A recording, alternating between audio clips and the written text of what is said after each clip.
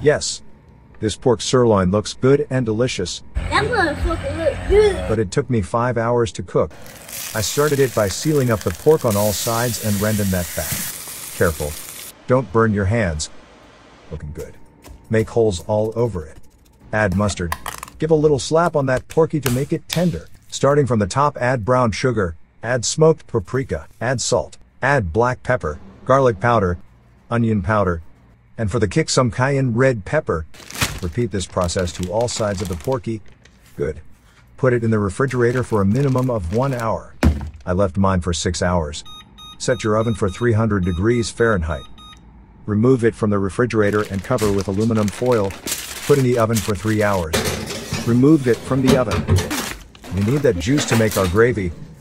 Put the porky back in the oven for another 2 hours at the same temperature.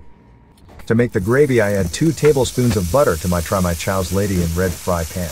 Lady in red. Add 1 tablespoon of cornstarch to the pan and mix it. Done.